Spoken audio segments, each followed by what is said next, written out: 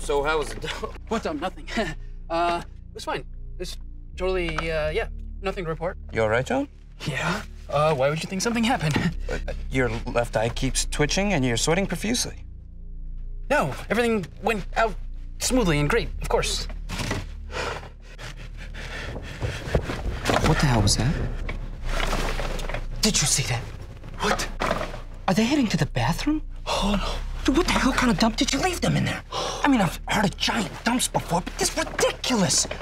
Who's coming in next? SWAT with gas masks? Okay. Listen, this is gonna sound really bad, but, Janice was in there, and then he came, and he started pounding on the doors, and then I think he fell in the stall next to me. And you just left him in there?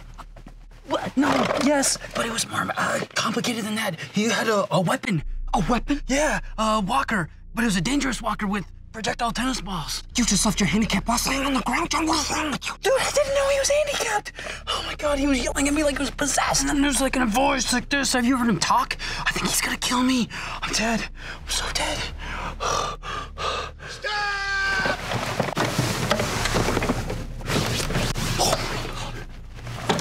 John, get over here! Where's John?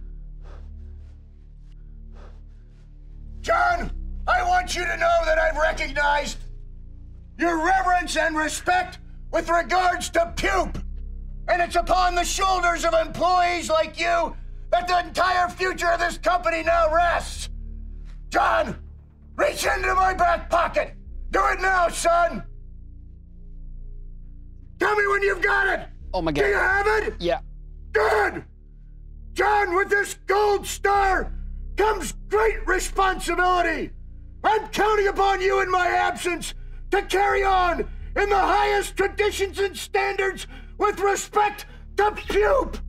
Now take me away.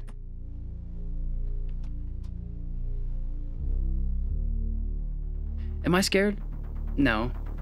I have no reason to be. Just had an off day, that's all. My routine is still at an adolescent stage, and there is more work to be done here.